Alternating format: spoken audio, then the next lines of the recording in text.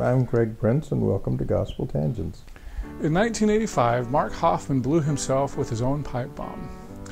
Shannon Flynn, a good friend of Mark Hofmann, describes what bystanders did to save Hofmann's life. It's a pretty interesting story. But that bomb didn't just severely injure Hofmann, it blew the lid off Mormon history. We'll talk about the Salamander Letter and the magical worldview and how that really changed things for the Mormon history. Check out our conversation. But before we get to that, I just want to mention one other thing. I've added a new subscribe button on our website at gospeltangents.com. Just press that yellow button, and if you'll subscribe for $10 a month, you'll be the first one to receive a PDF copy of each of our transcripts each month. If you want to pay $15, you'll be the first one to get a print copy from Amazon.com. I'll make sure you get it. We'd really appreciate it if you'd do that, and it would help us to build some more resources so we can actually put this and other documentaries together. That's the purpose of these podcasts, is I want to put some real history resources and documentaries together. So anyway, I'd appreciate your help. Now back to our conversation. Well, so how many interactions did you have with the police? Do you remember? Oh. I know. The reason why I'm asking is because I know that Kurt Bench, when I talked to him a few months ago, he said that you, I think it was the day of the bombing, I think it was October 16th, the second day of bombings, I guess I should say, that you and Kurt went to the police station and said, hey, I think we know something, and that the two of you came out to your cars and were looking for bombs after to see if there was a car bomb or something. And so, and you said... I was driving a red Audi 5000 in those days, and we had ridden up there together and going back, and we did look. Wow. We did look because it turns out Mark set off all those bombs, but of course we couldn't have believed that. So for us, there was still somebody out there, and Mark's deception plan was working initially, but it only worked for, well, until he blew himself up, because Steve Christensen. Just one day, basically. Right? Yeah, Steve Christensen. That was the old. I've forgotten the name of the Judge Building. Well, he was at the Judge Building, but this all stemmed from his business dealings with Steve Christensen, and I'll think of the name of the business because he had been with Steve Christensen for, I don't know, 4 or 5 years before then. CFS. CFS, exactly. Kathleen Sheets, oh, it's CFS. But then that night, there was a report about someone being seen in the Judge Building early in the morning, and he had on this leather jacket that was gray and green, and well, that didn't really fit. So then the next day, now Mark's blown up. Well, and I'll tell you, Kurt wasn't able to tell this, but I'll tell you the whole story here. The focus shifted to Mark within an hour of that bomb going off in his car. And this is the way that it happened. Since those bombs had gone off, the ATF had been called in because that's kind of their area of expertise. And the car was sitting there on the hill behind the Deseret Gym. It had been on fire, not completely, and of course it was still kind of smoking a little bit and dripping and whatever. And when Mark had been blown up, he was laying in the street, and I'll give another little strange. This whole thing is just too weird. There were some people in the area that saw that happen, so several of them run over to him. There was a fellow by the last name of Christensen who saw that, went over, and his shirt, Mark's shirt, was torn a bit, and he could see garments. So he said, oh, that guy's he knew the guy was a member. Pulled out a little vial of oil and gave him a blessing that he would live. Well, he did live. I'll let you all think about that one. He had enough presence of mind that by the time the ambulance gets there, they're questioning him. They said, what happened? And he had regained enough, like I say, presence of mind after having just suffered this explosion to say, a car hit me. A tan van was coming down the road, and the car hit me. That doesn't make any sense. Well, the ambulance people and the initial police, oh, well, so obviously he's traumatized, but he's concocted a story that doesn't fit. BATF comes, asks the police, who was it? It was this person. Where did you find him? Right here. What was the position? Da da da da da. And then said, oh, no, I'm sorry. He told that van story later. What he told the police was there was a bomb in the car, and he said it was over on the passenger seat or something. Well, they told the BATF guy that. He looked at that bomb damage, and he said, that's the bomber right there. Because he knew instantly that his story and the evidence did not match. That's all they had to go on. But that turned the focus that quickly. From that point, they exercised faith. In the classic Hebrews definition, they looked for evidence of things hoped for, assurances of things not seen. And so then he was taken to LDS hospital, put in under a false name, and spent, I don't know, a week or 2 weeks or something. Now, why was he put in as a false name? Anybody that comes into those hospital systems that are of a notorious nature, whether it's by crime or they're famous or something, are put under a false name. Was he famous then? I mean, in the Mormon community. Big crime. But it was just a big crime. Big crime. Okay, so that's why they did that. Well, they assume, the hospital takes for an assumed that he was not the perpetrator but a victim. And so they don't want to give the perpetrator another chance to finish the job. Oh, I see. That makes sense. It's crazy. But somewhere, I'll have to find it. I have his wristband in the name. Now, that's something that you brought up a little bit before we started recording. So you have like a treasure trove of documents. Used to. I have a lot of copies, but I ended up selling most of that. But he had received a ton of stuff the first 2 years that he was in prison correspondence, and he kept all of it. And it was so much it couldn't be left there. So he asked his wife to take it all home. Oh, 3 or 4 years later, I was at her house. She wanted to get rid of it, throw it away, and I said, I'll take it. So I picked up like 4 garbage sacks of so papers, letters, the suit that he wore to the court. Yeah, into prison the day he went in. Wow.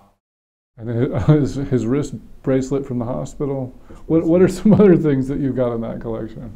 Well, and I if you took a picture, if not, you will. But when he was released from his mission president gave him his little picture card that went up on the board, shows everywhere he served, shows his temple recommend that was signed by the mission president for him to go home with. That was just, that collecting spirit is strong. And so and all of the letters that he would answer, he has no photocopy there, obviously, so he would rewrite his response to any letter that he sent back, that he sent to anybody. So he would handwrite a copy of his own letters? That's correct. Wow. Because he wanted to have it. Why wouldn't he just copy that? Has no access to a copy machine. And he had seen that for 10 years before, because that's what people used to do in the days of Abraham Lincoln. That they would copy their own correspondence? Copy their own letters. Because I know in the book Salamander, it said that he, with a lot of his forgeries, he would show people photocopies. So, I mean, I've wondered. So, would he like do some fake forgeries on regular paper? Because I would think it would take some practice to get, Thomas Bullock's handwriting or Joseph Smith's handwriting or whoever. Would he just make copies of that so then they say, well, this is the copy, and then I'll get you the real thing later? Another one of the reasons it took everybody so long to really latch on to this, because again, another thing that's been very misreported, he had this studio in the basement of his house that was his forgery central. The police searched that and found no forgeries. there was papers, there were notes and stuff, no forgeries. And again, no one believed that these forgeries could be pulled off without some tries. They fully expected to find the Salamander Letter half done and 3/4 done and 1/4 done where he's trying, and then it doesn't work and he crumples it up and tries again, crumples it up, that sort of a thing. He pulled off that Salamander Letter in one try. Wow. One try. That is the only exemplar. Did that in one go, front and back. So is that how he did most of his forgeries, just one try? One try. And then because he would make copies of these things and say, hey, I can get access to this, I need this money so I can go buy it or whatever, when he had it the whole time, right? I mean, isn't that what happened? Well, no, he would just produce to demand. Because someone would say, gosh, wouldn't it be cool if he could find something? I would love to find something someday from Betsy Ross. You never see anything about Betsy Ross, do you? And that may be true, it rarely comes up, and she's not important in the documentary history of the United States. There was nothing, she wasn't part of the Revolutionary War or a general or, anything like that. She's just very famous from the flag. So that would be a really nice thing to have that's not commonly around. Well, he would sit and go, yeah. And he'd listen to everything he said. And then 6 months later, guess what I just found? Wow! I wish I could find that. If you notice, everything he did was always to a demand or a point. Now, he did forge cut signatures and things like that, just as simple money-generating devices. But the Anthon transcript, man, that's big. That's to a demand. We know of its existence. Martin Harris has talked about it. There was some evidence that there was a part of a copy made, but the actual piece of paper, there it is. Joseph Smith, the Third Blessing, same way. Oh, there's council meeting notes about his son being ordained, and years later somebody said something about it, but where's the actual piece of paper? Boom, there it is.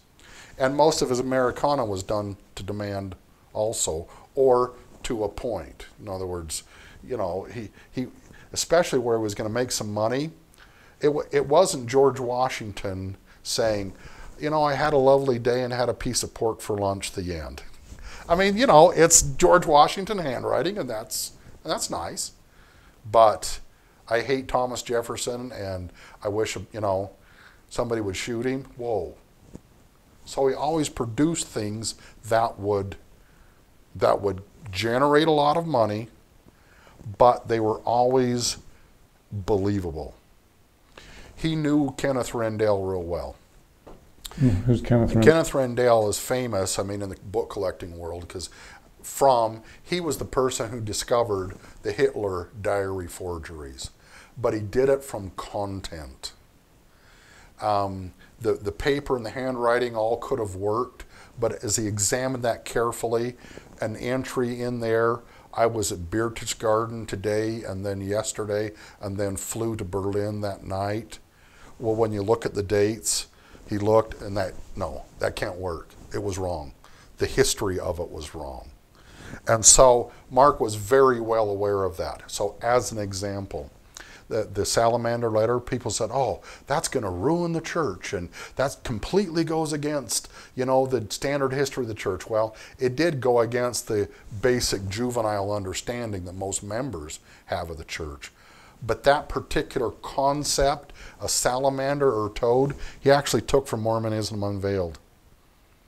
And the concept of Joseph being prevented by that, he took it from a Jesse Knight diary. And so at the end of the day, it was new information, more, but down the same track. It would not, and in fact it's been proved, it isn't a real letter, but my heavens, Michael Quinn some years later with Mormonism and the Magic Worldview, he confirmed every bit of it. every bit of it. Not the particular animal, and but confirmed every bit of it. Well, and I know that a lot of Hofmann forgeries have ended up in scholarly books, but Actually not. Well, because I know it was Dean Jesse that had written something on the Lucy Mack Smith letter. I've got that right here. That's true. Richard Bushman used in a footnote a reference to one of Mark's forgeries, but very little outside of that. Well, because it seems like Kurt Bench told me that they had to do, I don't know if retraction's the right word, but issue something with Dean Jesse's book that said, well, yeah, these documents that we were relying on our footnotes. Yeah, it was actually a journal article, but that one had to be completely retracted. Okay, so and I know in one of Quinn's books, he talks about the Jonathan Dunham letter, where Joseph Smith basically said, hey, you need to come rescue me from Carthage jail. Exactly. So that one ended up in Quinn's book. That's a forgery that ended up in there. So what about this Mormonism and the Magic Worldview? Were some of the Hofmann forgeries in there? Or are you? No. You're saying that? No, it's just because that book was written significantly after the fact. Yeah, that's what I thought. Yeah, significantly after the fact. But the concepts were all borne out. So this idea of Joseph going on and believing in magic and going on September 21st, the solstice. No, not the solstice, the equinox. Equinox. Yeah.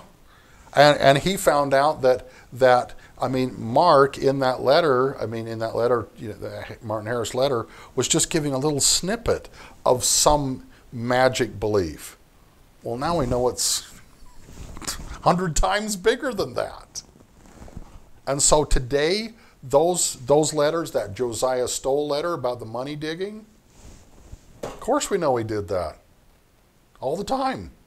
They would not be nearly as controversial. By a factor of 100 that they are now. Okay, so let me make sure I understand what you're saying. So we know that Joseph Smith did money digging, but it sounds like Hofmann came up with a letter saying that. Well, again, took referenced information and just came up with a piece of paper. It was known for forever that he had worked with Josiah Stoll. And in fact, it was because of him working with Josiah Stoll that he was in the Harmony, Pennsylvania area, and that's how he met his future wife. And Joseph said that he tried to convince the old man that he was just wasting his time and money having us digging around trying to find this Spanish treasure. But there had never been the piece of paper where there's an actual contract. And I guess at the time, and again, this is just something to think about, our understandings of church history, hopefully, are as bad now as they ever will be, with the idea they're going to get better each day as time goes on. But that means 50 years ago, they were significantly worse than what they are now. So, in 1960, did most people believe that Joseph didn't do any of that money digging, didn't believe any of that magic stuff, didn't use a seer stone? Well, you can see how much things have changed. Not only does the church acknowledge that, they've printed a picture of the stone. And that says everything about, it says almost nothing about the artifacts, tells us volumes about who we are, what we believe, how we think about things. I hope you enjoyed our conversation with Shannon Flynn. Did you know that Shannon was arrested for being associated with Mark Hofmann? When I went down to be interviewed, I was just trying to be nice. I ended up going out in handcuffs. My parents came down to the police station to pick up my car. And one of the detectives met them and said, oh, he murdered 2 people. You murdered 2 people? That's right. Really? I'll bet that went over well with your parents. Click here to subscribe, click here for a transcript, and over here you'll see some other videos that we've done here on YouTube. We hope you'll use this as a valuable resource to learn more about Mormon history.